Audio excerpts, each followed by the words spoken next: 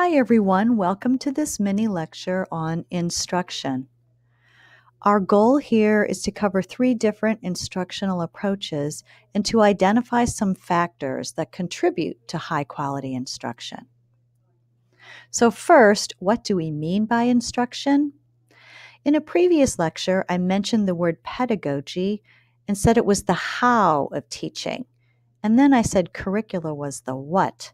But let's look at this again. Our textbook authors, Kaplan and Owings, say pedagogy is the art of teaching and includes instructional strategies, management techniques, and curriculum. So this definition is a bit more encompassing. They further distinguish instruction as the teacher's actions that bring the curriculum to life. So here, instruction is part of the larger construct of pedagogy. The 3 instructional approaches we will discuss today are based on learning theories, where learning is defined as the complex cognitive processes that happen when experience produces a change in knowledge or behavior. We will look at a behavioral approach, a cognitive approach, and a constructivist approach. You may already be familiar with some of these, and we touched on constructivism in a previous lecture. So let's begin. The behaviorist approach is influenced by the work of psychologist B.F. Skinner, whose work defined learning as a change in behavior brought about by experience. For Skinner, behavior is what a person does in a given situation. Skinner used operant conditioning to test his hypotheses, which many of us have probably heard or read about. But of course, we don't treat students like lab animals, but we can use stimulus response principles in instruction and learning tasks. So let's take a look. A behaviorist approach to instruction is grounded in these stimulus response, or teacher does something and then students do something. This principle, it begins by setting clear and specific goals. These goals inform teachers specifically about what students are expected to do. The content is broken down into steps, and teachers provide clear and systematic praise when students behave or demonstrate what they have learned in a positive way. This is known as positive reinforcement, or encouraging the desired behavior or learning with rewards. Teachers adapt the consequences to fit misbehavior or behavior that is not demonstrating the desired learning. There is a program used in many schools around the country called PBIS, or Positive Behavioral Interventions and Supports. Maybe some of you attended a school in which PBIS was in practice.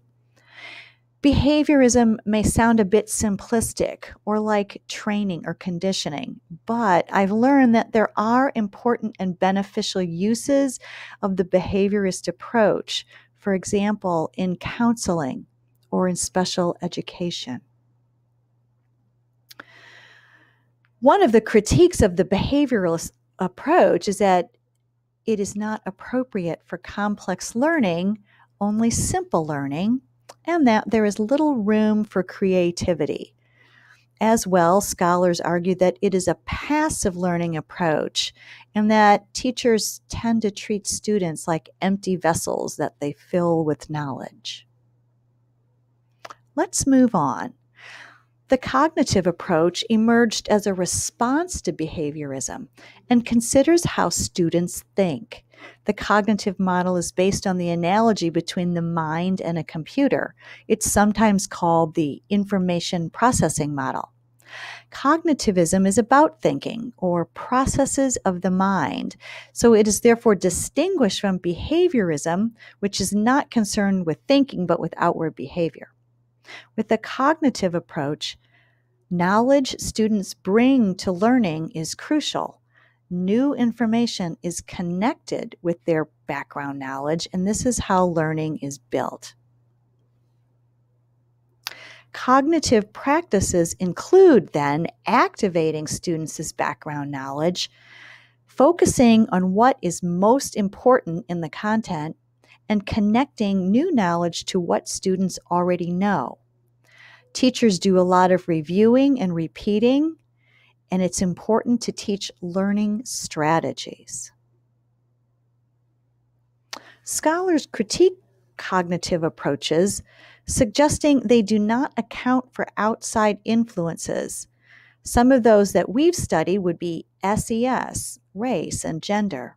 Additionally, students' background knowledge can be diverse, so that makes the task of activating background knowledge difficult, and sometimes it excludes minority and diverse background students. Our third approach is the constructivist approach. It suggests that learners create their new understandings based on interaction between what they already know and believe and information and ideas with which they come into contact. Here, learning is a self-regulated process of making meaningful connections between the familiar and the new. Students are said to remember and learn what they find most relevant. Some constructivist practices include giving students choices that would help them determine what's relevant, right? Designing problem-based activities and having students apply new knowledge in creative ways. Some of the critiques of constructivism include that students' interests are put before important content that they really need to be taught. Also, some scholars argue that it is not really a learning theory. Still others say that it is ethnocentric, or an idea or approach that we use in our Western and first world contexts that may not be suitable for other contexts. But regardless of the teaching approach, there are certain attributes or qualities of high quality instruction. First and foremost, quality instruction must be designed and well planned out. Teachers must have thorough knowledge of their content areas and of pedagogy. And finally, high quality instruction takes into account who the students are. Our textbook authors suggest there are some marks of high quality instruction. For instance, it creates a culture for learning. It manages time and resources of the classroom. It is about communicating effectively with students. And it involves a reflective practice on the part of the teacher. A reflective practice is one in which the teacher is always evaluating, reevaluating, and revising. So I'm going to leave you here for now, equipped with some basic knowledge about instructional approaches and indicators of high quality instruction. There is further reading and activities for you in the weekly folder. Enjoy.